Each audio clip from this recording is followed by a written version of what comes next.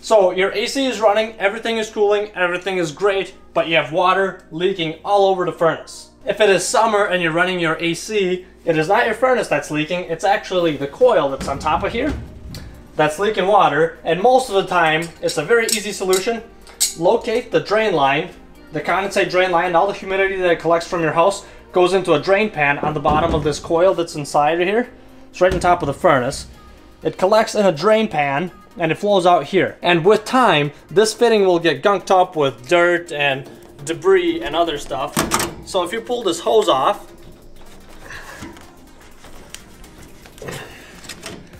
sometimes it does not come off easy.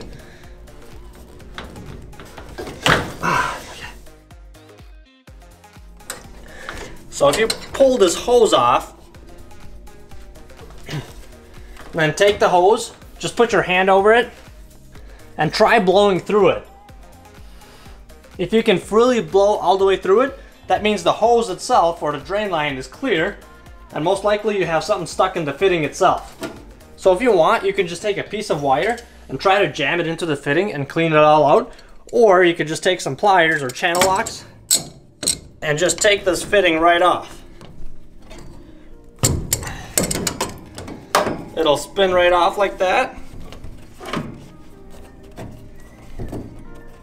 And keep in mind that if your drain pan is actually backed up and there is a plug in here, when you take this out, you're gonna have a ton of water. I only had a little bit come out.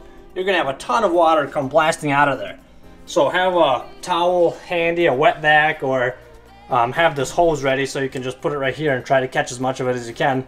But do put a towel under there as well. So you clear this fitting out really good, and then you put it back on and your problem should be solved.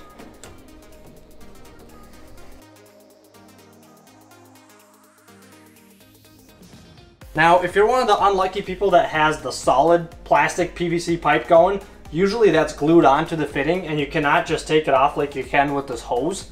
So your options are either to cut the pipe and then put on a coupling, which is kind of a pain. What I usually like to do is just take some compressed air and go to the other side of the drain line, put a hose in there and just blast it through backwards. Usually that's sufficient to clear any of the blockage out, and then everything will start draining normally again. And that is it. Hopefully that helped you take care of your leak and it's not going to be leaking anymore. Make sure you mash that like button on your way out. Thank you so much for watching, and I'll see you next time.